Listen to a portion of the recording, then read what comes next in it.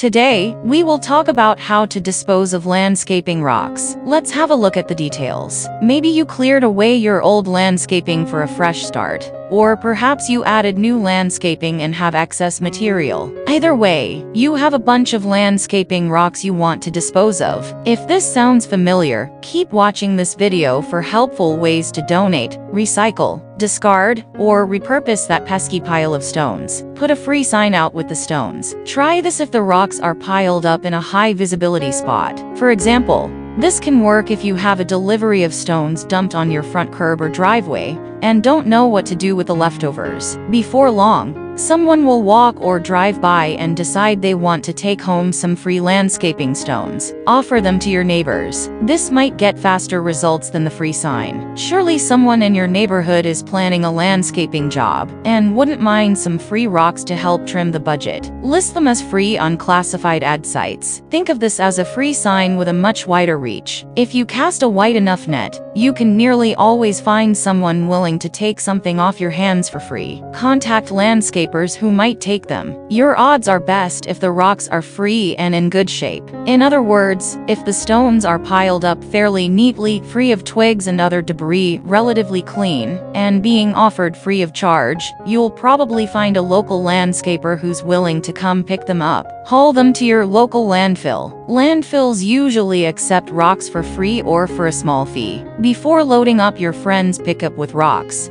though, contact the landfill to clarify its policies and procedures. You don't want to get there and find out they won't accept the stones. Donate them to charity. Contact charitable thrift shops that sell donated building supplies. Shops like Habitat for Humanity's Restore, for example, often sell donated landscaping materials, along with a range of other building, home improvement, and home decor items. You'll have to load up the rocks and bring them yourself, but think of that as part of your effort to serve the greater good. Contact stone recyclers in your area. Recyclers turn rocks into road paving material. Check your local government website for information on recyclers near you. They usually accept not only rocks but bricks, broken concrete, and chunks of asphalt. You'll almost certainly be responsible for transporting the material to them, though, and there may even be a small fee involved. Rent a dumpster to put them in. This is a good option if you literally have tons of rocks. The average full-size roll-off dumpster can handle a payload of around 9,100 kilograms, which is a lot of rocks, but the rental company may have a much lower weight limit of around